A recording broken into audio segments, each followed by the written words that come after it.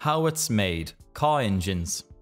Hello friends, welcome once again to our channel. Have you ever thought about what keeps your car moving? How does your car reach from the start point to the destination? What lies beneath the hood of your vehicle? We have all of your answers. Well, for all you car lovers and those learning about cars, you are on the right channel. Today on How It's Made, let us learn about car engines and what goes behind manufacturing car engines. However, before we commence, please make sure to subscribe to our channel How It's Made. Also, do click on the bell icon to receive notifications on our informative videos published regularly on our channel. Be with us till the end of the video to understand the process of development of car engines. Knowing the working of car engines. What is it you mainly look for while you shop for a car? The car engine is always the main deciding factor. An engine is a component in the car that allows your vehicle to move at varying speeds. In simple terms, an engine is the heart of your vehicle. An engine is a machine built to transform the heat from burning gas into a force that propels the wheels of the vehicle to move. Were you aware that some types of car engines work on internal combustion while the rest run on external combustion? In an internal combustion engine, the fuel enters the cylinder and undergoes combustion contained within the cylinder.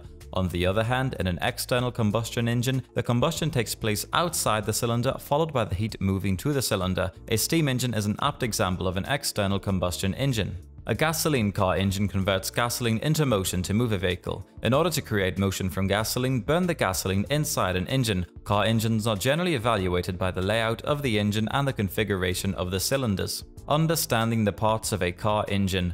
Car engines are designed and devised around sealed and resilient metal cylinders. Most of your cars entail 4 to 8 cylinders. Let us briefly look at the most vital components of your car engine that power your car. Engine block. An engine block, the primary component of the engine, is a base that contains the cylinders and other components of an internal combustion engine. The engine block comprises the crankshaft, pistons, camshaft, along with 4 to 12 cylinders depending on the type of the automobile. The engine block has many holes to hold the cylinders as well as provide water and oil flow paths to cool and lubricate the engine. The engine block is manufactured with sand casting to combat the extreme pressure arising from combustion. A cracked engine block causes overheating, smoke arising from the exhaust, and this is generally identified on the side of the engine. Crankshaft. Situated at the lower region of the engine block, the crankshaft turns the pistons up and down motion into a reciprocal motion. This component in a car engine, which is joined to the pistons through a connecting rod, converts energy from reciprocating motion into rotation. Pistons. Termed as a moving component, the piston transfers the force from the gas which expands in the cylinders to the crankshaft. This helps to move the wheels. The piston in a car engine helps to translate the fuel into energy to drive the car ahead on the road. The piston shifts up and down as the spark plugs fire and accordingly compresses the air or fuel mix. The piston rings assist in forming compression, thereby reducing the traction from the continuous rubbing of the cylinder. Damaged or broken cylinders, pistons, piston rings lead to rattling sounds, failed emissions test, and colored smoke from the exhaust. Hence, one should always be aware of such problems. Camshaft. Situated in the engine block or the cylinder heads, the camshaft controls the input of fuel as well as the expulsion of exhaust fumes. To be precise, it helps in regulating the timing of opening and closing of valves. Being a rotating component, camshaft additionally assists in transferring the rotary motion from the crankshaft to an up and down motion to control the movement of the lifters and to move the rockers, push rods, and valves. Cylinder head. The cylinder head is connected to the engine through cylinder bolts and is further sealed with a head gasket to restrict the loss of gases. The cylinder head houses several items such as valve springs, lifters, valves, rockers, camshafts, among others. This helps to control passageways that allow the flow of intake air into the cylinders during the intake stroke, along with exhaust passages that remove exhaust gases during the exhaust stroke. Timing belt or chain.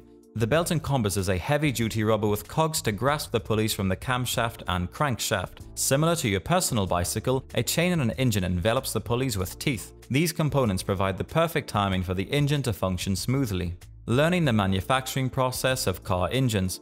Now that we have some basic understanding of all the components, let us quickly understand what goes into developing a car engine. The engine block is the largest component in a vehicle that converts combustion into mechanical energy. Step 1. Previously, the engine blocks of cars were made of iron. Today, to attain fuel efficiency, the blocks are made of lightweight aluminium alloy. The first stage commences with the melting of aluminium. Step 2. As discussed earlier, an engine is a one-piece component cast from a sand mold. To prepare the sand mold, a mixture of zircon sand, hardener along with glue is created. The combination of these aforementioned materials largely helps to withstand the temperatures of molten metal. This is used for only one casting. Step 3. Each mold is made up of sections called cores that fit together. A machine injects the above-mentioned mixture into a master mold made of iron. It injects a gas that activates the hardener, which solidifies the mixture. A base core is formed that easily helps other cores to attach while traveling down an assembly line. The next core molds the engine block cylinder walls, which will house the pistons. Iron liners are inserted into a desired number of cores. This activity prevents the aluminium walls of the cores from wearing out due to abrasion. The created base core travels down an assembly line and additional desired cores are added. The cores for the engine block through which oil flows are coated with powder. This is done to keep sand particles from sticking to the aluminium and mixing it into the oil. Step 4. The molten iron aluminium is poured into the combined core mold, which is made of sand. Moving on, the cast engine block spends a certain number of required hours in the thermal sand reclaim oven. During this process, the glue breaks down. This further allows the sand to cascade. Were you aware that the provided heat treatment of the block helps to strengthen the mechanical properties of the engine? Step 5.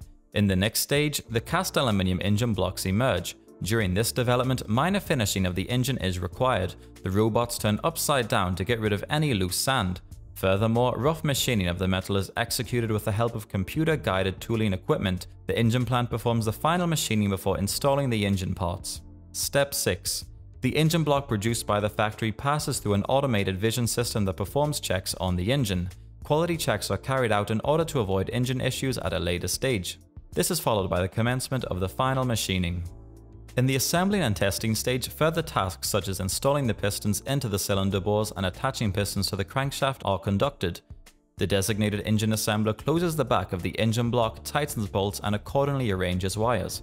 The assembler then moves the engine to the motor vehicle assembly line. Now we have understood that an engine plays an important power required for the smooth functioning of your car. The engine oil keeps all moving parts perfectly lubricated for minimal wear and tear, hence it is mandatory to change the engine oil regularly.